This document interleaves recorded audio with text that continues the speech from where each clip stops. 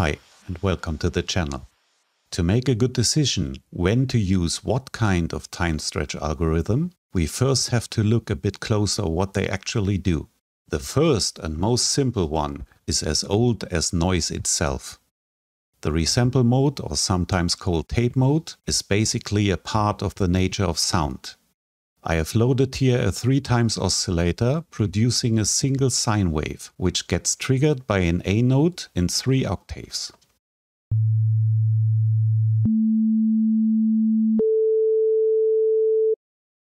If you render out these patterns and have a deeper look at the waveforms, it gets immediately clear what happens.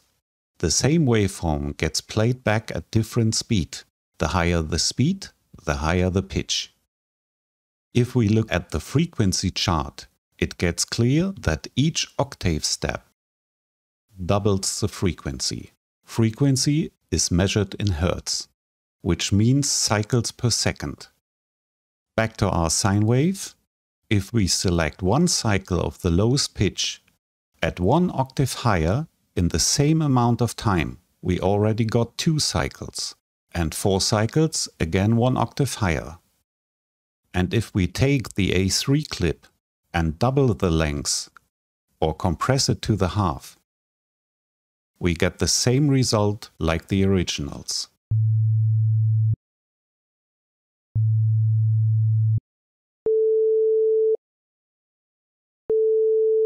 And that's it. This is all what the resample mode does. It does nothing else than stretching or compressing the existing waveform to make it play faster or slower. But this means too that we play the sample at a lower or higher pitch. Pitch and time are firmly linked in this mode. You cannot change one without changing the other too.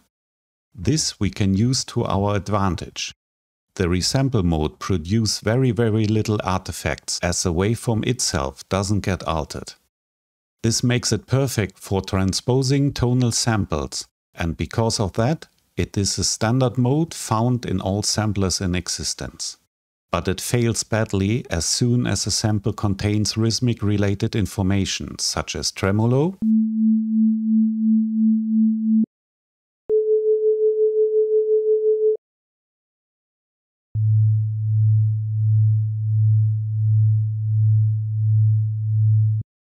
or drums as an extreme example.